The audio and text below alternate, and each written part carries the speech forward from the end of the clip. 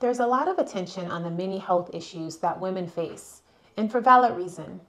Perhaps we should also be focusing on the health of young girls in an effort to prevent or decrease the issues we see as women.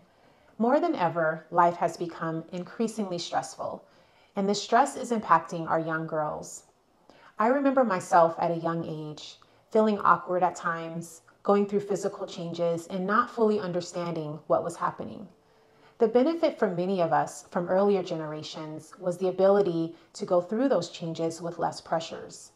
Now, with the current environment of social media influences and the extreme visibility of entertainers, there is an added degree of stress placed on our developing young girls.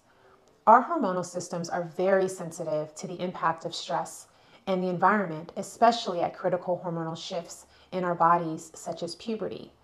The stress not only impacts our hormonal systems, but also our immune systems and increases inflammation in our bodies. In fact, increased stress during critical points of our development can have long-lasting effects on our health, leading to the development of chronic conditions such as chronic pelvic pain and autoimmune illnesses, rates of which continue to increase annually. Early in life, we are seeing conditions develop in our girls, such as early puberty, especially among African American girls, as well as other menstrual disorders. When young girls first begin having periods, it's not uncommon to skip 1 or 2 periods at a time, as periods can be irregular for the first 3 years after that first menstrual period. This is due to the immaturity of the secretion of our sex hormones. Going more than 3 months between periods, however, is not normal. Although the frequency of periods may vary for the first few years, having continued irregular periods or heavy and painful periods are not normal. The most common menstrual disorders encountered in adolescence are painful periods, heavy periods, and irregular periods. In addition to the heavy and painful periods, we also see conditions like polycystic ovarian syndrome, premenstrual syndrome, premenstrual dysphoric disorder, endometriosis, anxiety, and depression. Although some of these disorders may have a genetic link, many of these conditions are influenced by an imbalance of our hormones caused by other factors such as obesity, environmental exposures, nutritional imbalances, and you guessed it, stress. Incorporating the pillars of health at an early age can help prevent and/or manage these conditions. This includes having a balanced nutrition comprised of fresh, organic, whole food meals with adequate sources of healthy protein, complex carbohydrates, and healthy fats. Ensuring an abundance of vegetables and fruits, and avoiding or minimizing processed sugars. Children aged 2 to 18 should ingest less than 6 teaspoons or 25 grams of added sugar per day. Of course, it's unrealistic to think our youth will always eat healthy, right?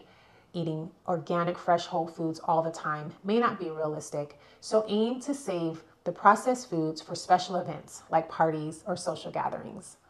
Try to let it be an exception to the rule and not the rule. Normal physical activity is also important as it can positively influence hormonal balance, reduce inflammation, and improve body composition. Children and adolescents aged 6 through 17 years should perform 60 minutes or more of moderate to vigorous activity per day, including mostly aerobic activity. This should include vigorous activity 3 days per week, incorporating muscle and bone strengthening activity like riding bikes, walking, dancing, running, or jumping. Just like any activity, provide a variety of options and try to ensure it is enjoyable so they will have fun and stay consistent. Adequate sleep cannot be underrated.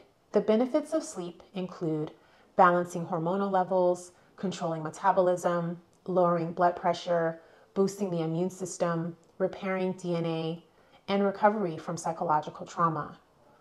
For children aged 6 to 12 years, it is recommended to get 9 to 12 hours of sleep and 8 to 10 hours for teens aged 13 to 18.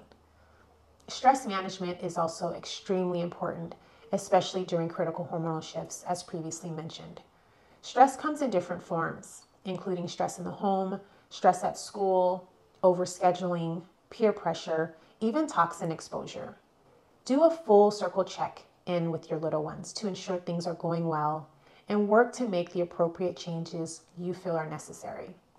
No matter what, if there are any health concerns, please be sure to schedule an appointment with your child's pediatrician or gynecologist. Empowering the little women in our lives starts by teaching them how to honor who they are inside and out. Let's teach them how to live well now, so they will grow up to be the powerful women they were destined to be. Of course, you know your little ones the best. What do you think they should know now to help prepare them for a healthier future? The earlier young ladies are introduced to the benefits of a healthy lifestyle, the greater the positive shift in women's health overall. Thank you so much for listening. Until the next time, Dr. Shanae.